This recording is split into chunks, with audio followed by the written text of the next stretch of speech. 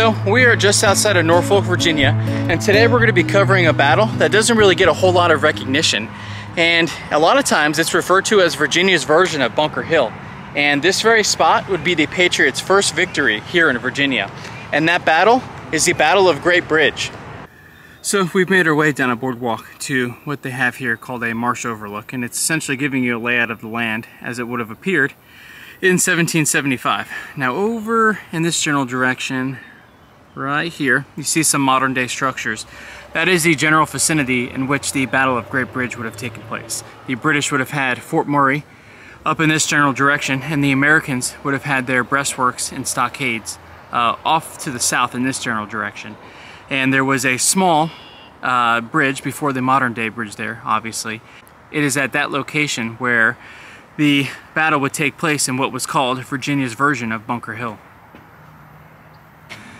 So, as you can see here, we are here at the Visitor Center, and the marsh overlook was right here, and the site of Fort Murray is just north of our current location, protecting the causeway. Well, the Americans realized the importance of this position as well, and they would establish breastworks on the south side of the bridge. So, to give you a brief backstory on the events leading to the Battle of Great Bridge, shortly after the battles of Lexington and Concord, Virginia's governor, Lord Dunmore, would order the Patriot stores of powder be seized in Williamsburg, Virginia. Well, obviously this didn't sit well with a lot of colonists in the area, and Lord Dunmore would not only retreat to Norfolk, he would actually repay to replace that powder. Shortly after arriving in Norfolk, he began to raise an army, mostly loyalist Tory militias, and he had a few companies of British regulars and grenadiers. Now, we are just outside of Norfolk, and as you saw earlier looking over the marsh, this is a very marshy and wet area, but there was one causeway right here that was vital, not only to be resupplied, but for the area's commerce as well. Well, Dunmore, realizing how important this area was, would dispatch his troops just north of the Great Bridge Causeway and construct Fort Murray. And here you have an example of what Fort Murray would have looked like.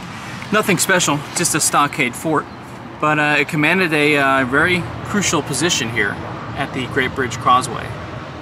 So this is something that's interesting. On November 15th, 1775, the day after his success in routing the rebels at Kemp's Landing, Lord Dunmore issued a proclamation declaring martial law and offering freedom to any indentured servant or slave willing to bear arms for His Majesty's troops. Well, he would obviously garner a lot of attention, and he would establish Lord Dunmore's Ethiopian Regiment, and their uniforms would read "Liberty to Slaves," and they were stationed here at Fort Murray, and actually freed slaves fought on the side of the Americans as well. Welcome to the site of the first land battle of the American Revolution in Virginia, and America's first victory.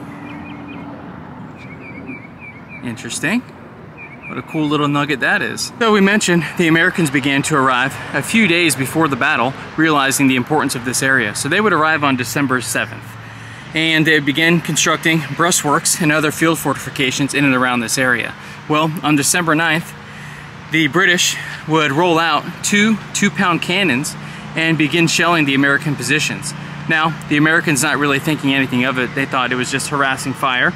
They didn't really call to arms or man their positions until they saw a red column leaving Fort Murray and advancing across the bridge here.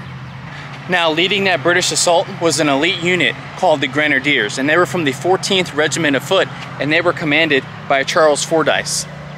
Now, the Grenadiers were known as the colonial shock troops. They were tall, big, and strong, and they had to be able to throw the iron grenades of that time. They would also wear really tall hats to make their appearance even taller and more intimidating. So you can imagine being an untrained militiaman manning your breastworks, and then all of a sudden, the strongest army in the world is advancing with the shock troops at the point of the spear. So like we just stated, the Great Bridge battlefield happened right here in this general area.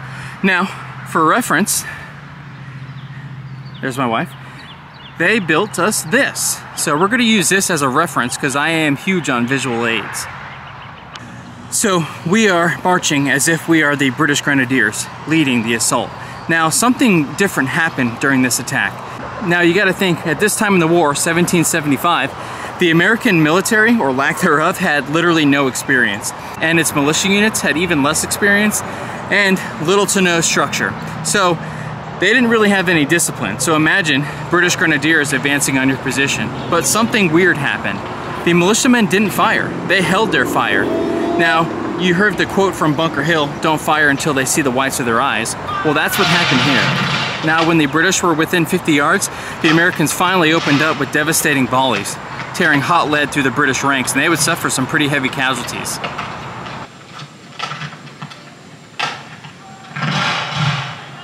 Now, something else to remember is you're an attacking force crossing a bridge. A bridge is only so wide, so when the British were advancing across this narrow bridge, they can only have 6 soldiers across, which meant you had a really tightly packed formation, and it was easy pickings for the American militia here.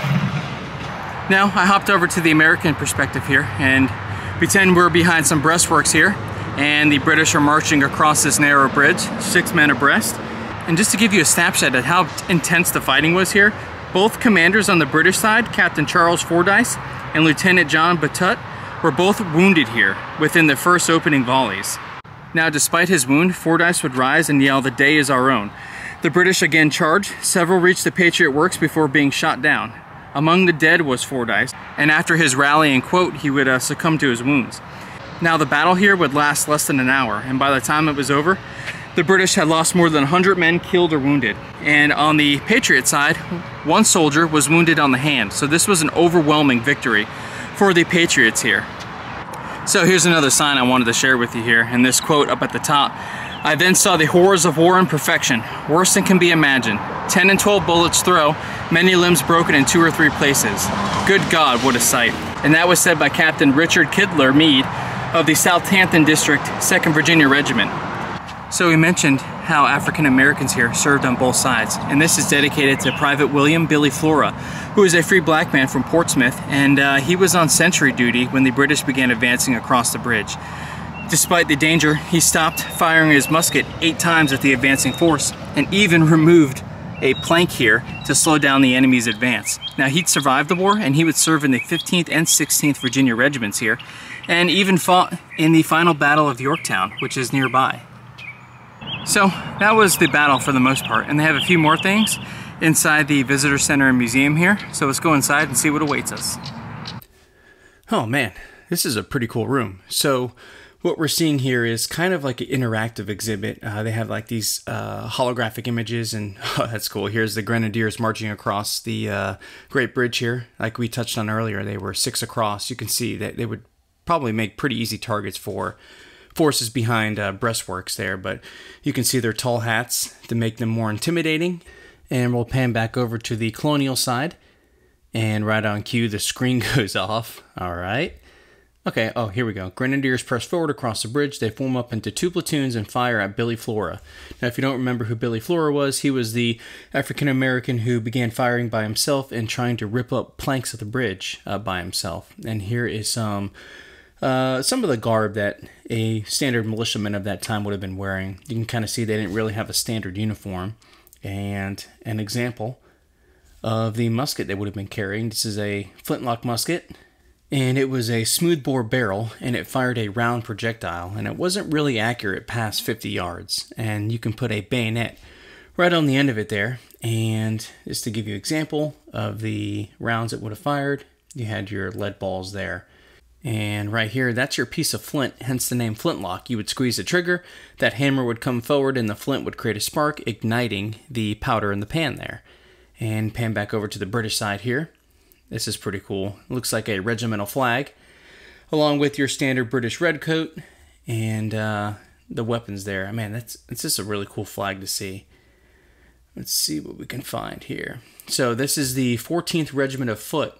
Buttons and regimental flag, as you can see here. And here's an officer's sword that would have been carried at the time, along with a powder horn that would carry your powder. And you can see some of the different kinds of projectiles in the back there. And of course, the famed British red coat there that is so synonymous with the American Revolution.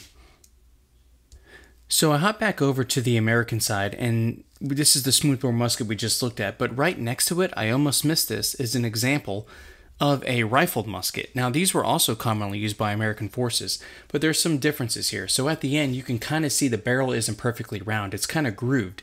And that allowed the ball inside to spin and essentially gave it greater accuracy. Now there is a downfall to this, it was really hard to reload and you couldn't put a bayonet on the end of it like you can on the smoothbore musket there, you can see in the background. So we mentioned earlier in the video that the British would wheel two 2-pound cannons forward and begin bombarding the American breastworks. Well, right here is an example of a 2-pound cannon. And although it looks really small, it does pack a pretty decent punch. So again, the British would wheel 2 of these forward and begin bombarding the American breastworks, essentially kicking off the Battle of Great Bridge here. But yeah, that's a pretty cool visual to see. So all in all, this is a pretty neat museum and it's brand new. And I'm going to be honest with you, I had no idea that this battle even existed or any of this was here until I stumbled across it on Google Maps. So it just goes to show you, you never really know what you're going to find on your vacations here. The Battle of Great Bridge is one of those battles you don't really hear a whole lot about, but it was the Americans' first victory in Virginia during the American Revolution. I hope this video was able to shed some light on that and on the actions of Billy Flora. And like I always say, we're going to catch you on the next one.